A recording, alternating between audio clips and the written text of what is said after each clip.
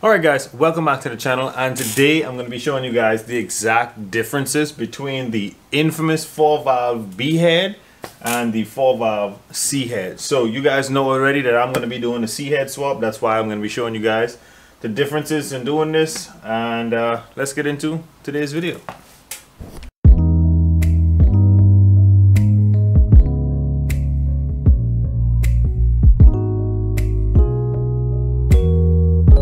Alright, so first things first, don't mind the appearance of the B head. The B head just came off my motor, that's why it's all dirty. This C head just came out of the machine shop, that's why it has a freshly surfaced bottom on it to attach to the block and make sure it seals properly. But I already measured out the intake and the exhaust port, and the intake port on both heads appear to be 1 inch 500 thousandths. So same intake port, and the exhaust port is 1 inch 200 thousandths. Same port on each side. So you might want to ask yourself, well, if they have the same valves, what makes these heads different, and what makes it worth it to swap over to the C head? Well, if you want to break it down into numbers, the real reason why you would want to swap over to this C head is because this B head was infamous for having a bad air to fuel mixture because of the way the air and fuel was introduced into the motor using intake manifold runners, the split port design, the 2 ports per cylinder, stuff like that. So when I turn it to the side, you'll be able to see what I mean. You have 2, 4, 6, 8. So in one head you have 8 ports, and with the C head all you have is 4 big ports. So that's already an advantage for air to fuel mixture. It's going to be better in the C head for sure, just because of this design. Also the cams, I believe the cams profiles are also exactly the same. This is a C head from a 2003 Mercury Marauder. This is a B head from a 94 Lincoln Mark 8. So think about that difference. From 94 to 2003, that's almost 10 years, and they still use the same cams. The only motor that got a different cam would be the 2003 and 4 Cobra. Also the Cobras that had the B head got a different cam as well. They got a different intake cam. So the Cobras and every other 4-valve motor all share the same exhaust cam, they just have a different intake cam. Like I said, this design is definitely inferior to the C head, and you can see why, because obviously one of these ports, I believe it's a circular port, they have flaps over them, the intake manifold runners, and they would stay closed under low throttle response. So when you're cruising around, they would stay closed, which would help with gas mileage. And then when you want them to open up, they will when you go, I believe it's above 30% throttle, they will open up and give you full power. One thing I noticed after running this B head is that I was running this B head motor off of a C head ECU, and when it came out I noticed that we had a lot of lean conditions. Whenever you see a lot of this white stuff on the tip of your spark plugs and on the exhaust ports, it's very lean. So the motor was running extremely lean, but we actually had the same fuel pump, the same regulator on the C head, and it wasn't giving us that condition. So definitely the tones are going to be different, and I never do recommend using a different ECU for a different motor, but that's all we had available to us. So hopefully swapping back to the C head, we could get that that fuel mixture that the C head motor is looking for. And pretty much what I'm doing is I'm swapping the heads, opening up the ring gap on my piston rings, and we're gonna run some boost, but not sure if we're gonna run boost right away. Definitely after having some issues between the 2 heads or the 2 different motors, I want to put this back in NA into my vehicle, and I want to see how it runs, and once it performs very well, then we will start fabricating us a nice turbo kit for this thing. So we already talked about the intake ports, we talked about the cams. Now we're going to talk about these exhaust ports. I believe these exhaust ports are actually identical as well. second then. Or I'll just take out this caliper and I can verify for sure what size they are.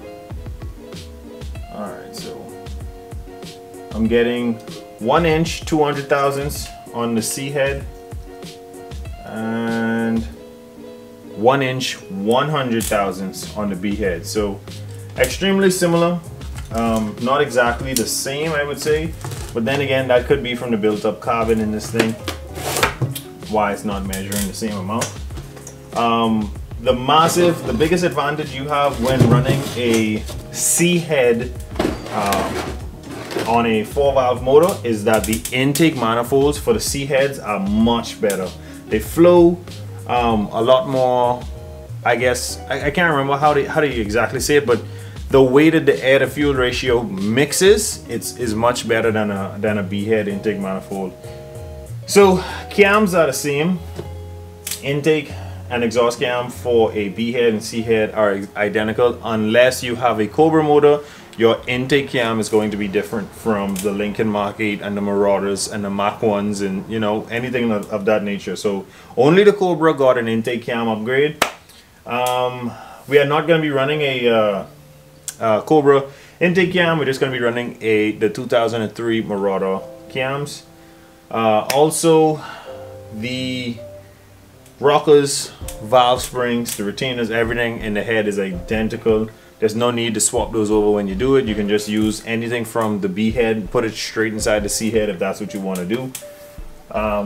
So like I was saying, the biggest advantage of running this C head over the B head is actually to get rid of this split port design that kills low end torque and it's just not good for a street car. Definitely only people that have seen power out of these heads have ported them and added a supercharger or a turbocharger. With the B head, it gives you 20 more peak horsepower up top and 20 more low end torque down low. That might not seem like a lot, especially for doing a C head swap, because C head swaps are actually getting pricier. The heads, I believe the heads alone with no cams in them and stuff like that on eBay go for around 1,200 bucks. I didn't pay that per se because I already had a C head motor. My motor went bad, but I actually saved the C heads themselves. So that's where I lucked out. I have a C head swap and I have a manifold, intake manifold to go along with it. Alright guys, that's pretty much all the knowledge I have when it comes to B and C head swaps for the 4-valve 4.6 liter motor. I want to give you guys some advice before you leave this video, because if you logged onto this video, you either have a 4-valve motor or a B head 4-valve motor. And a lot of people have already chimed in whether it's worth it to swap these two motors. If you have a B head, they say it's better to port the exhaust ports on the B head and run some boost, or if you have a C head motor, it's just better to keep the C heads on it.